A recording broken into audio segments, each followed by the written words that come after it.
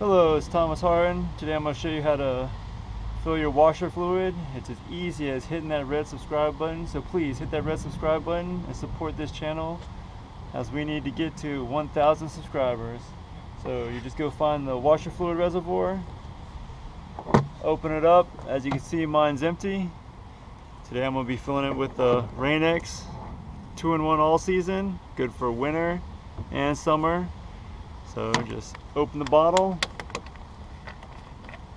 We're going to fill it up.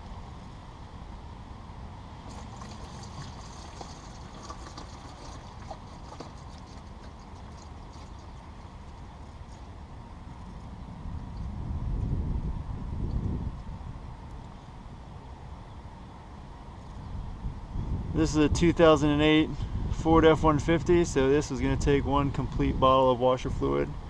As you can see, it's empty. If you have a smaller vehicle, it may not take a full bottle, but there you go, complete.